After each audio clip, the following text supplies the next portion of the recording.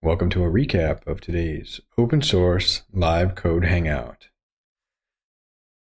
Today I've been working on a couple of small issues in our issue queue and trying to move some project management things forward. But generally, I've focused most of the time in today's session on a pull request, actually, which is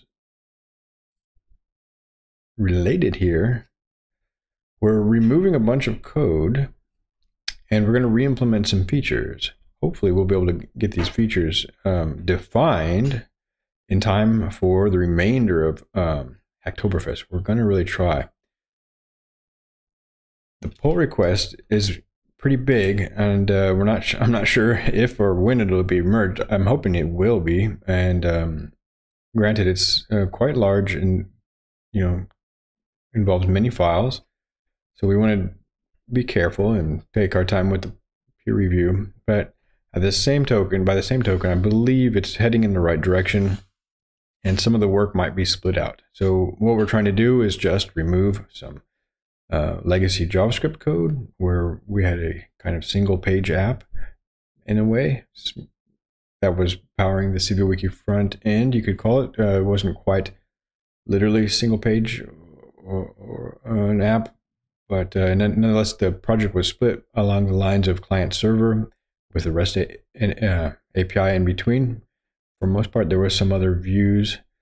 What we're doing though is removing this backbone.js, and we're going back to the basics. We're running only Django templates, and we're removing all kind of REST. We may reappraise the need for a REST API, but right now we don't have a JavaScript client, so we don't need the REST API. Or at least the work in progress is to remove the JavaScript client. That said, removed about 4,000 lines of code, changed and modified around 800.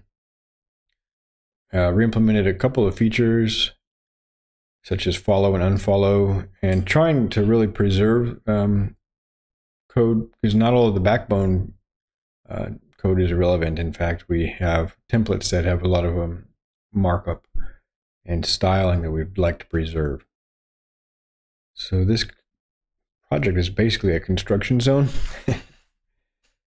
But we're really making progress, and we're getting it into a more healthy state where we can have a small community of active maintainers to start bringing it back to life and maybe even adding new features. With the complexity of the older code base, we couldn't add new features. It was just really, the project was essentially dormant. So again, we're trying to do this by the end of Hacktoberfest, but getting the project jump started, so it can be taken over by the CiviWiki community. If you'd like to get involved, stop by github.com/CiviWiki. Check out the Open CiviWiki repository. We encourage all contributors to participate. We welcome all contributors. You don't have to know code. You can just try out the software.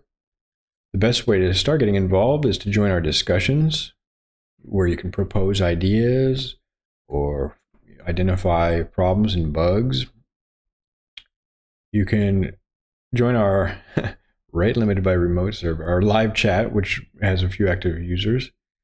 I'll refresh that. Maybe it's because we're hitting this so fast. There it goes. And we just have created a new space on the Matrix network, which has similar functionality to Slack and Discord, but it's fully federated and open source. So it's more in line with the spirit of CiviWiki. It even has efforts underway to have augmented reality or a sort of virtual rooms, so that it's virtual 3D rooms. Anyway, that's another topic altogether, but we might experiment with having a virtual office, a virtual space to meet and work on CiviWiki. You can see that we have had a growing number of contributors, many of whom have contributed code, but we also welcome bug reports or help with project management, documentation, coming up with ideas, helping us with design, financial management, community stewardship, event planning. There's many, many ways you can get involved with our project, and we will make sure to do our best to recognize all contributors. All right, well, that's a recap of today's Open Source Live Code Hangout.